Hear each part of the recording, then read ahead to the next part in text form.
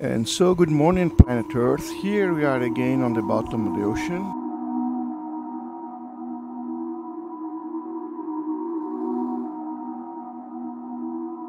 What is down there? Until you go down and explore, you just don't know.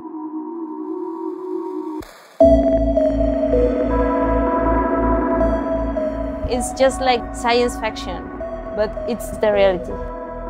The single greatest impediment to studying the deep ocean is that it's not as transparent as air.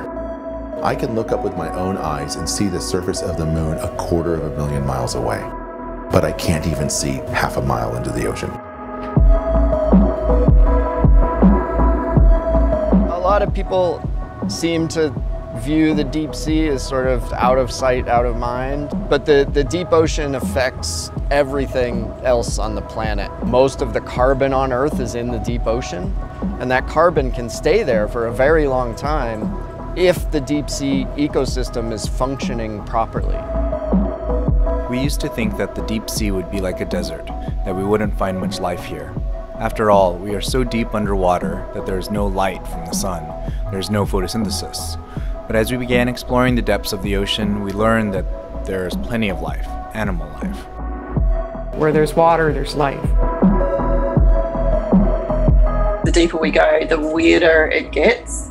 Today, we saw something that we certainly have never seen before. It looked like he was basically collecting bacteria off what appeared to be a smaller female with eggs and was eating that bacteria. So he was literally grooming this smaller shell, just in the same way that you would see chimpanzees, for instance, picking bugs off of the hair of a mate or group members. Incredible to see that same type of behavior in crabs. Crazy hydrothermal rock full of noxious chemicals, arsenic and selenium, and it's potentially radioactive, and yet it is teeming with life. All kinds of challenges living in an environment like this, yet life proliferates.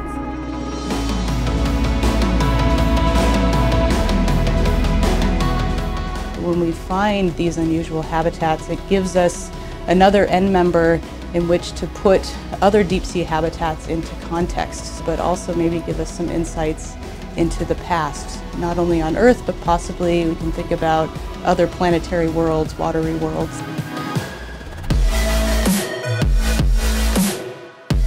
It's one of the most magnificent things that I've ever seen in the natural world. It's a spiritual experience. It's not just a scientific experience, it changes you. It's one of those last places where it's a safe haven for fish since it's closed.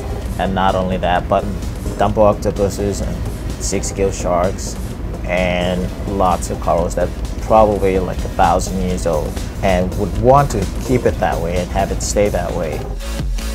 Now we know they're here, we have to think about and worry about what's going to happen to them in the future.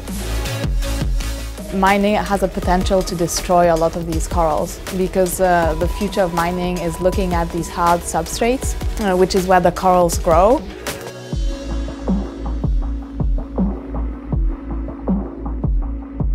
Just because you can't see it or eat it doesn't mean it's not an important part of our planet. The deep sea is something that needs to be taken care of and managed very carefully in the coming years.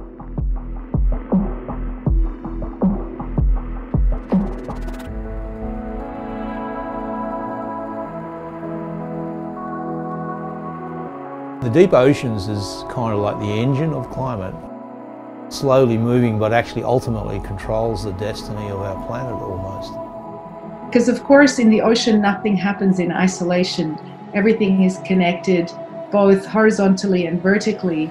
So now having this extra layer of knowledge is going to be incredibly useful for any future management.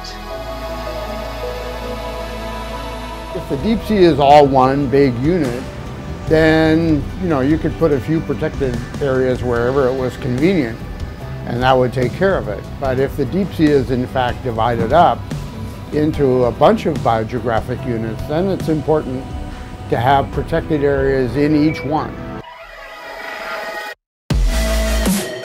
By communicating the beauty and majesty of these systems, their importance to the natural world, to global biogeochemical cycles on this earth, we're making people fall in love with the ocean. Everything in the world that's alive basically forms a tapestry that ultimately holds us. And I think it's important to think about that, because every time you lose something, you lose a thread out of the tapestry that ultimately supports us humans.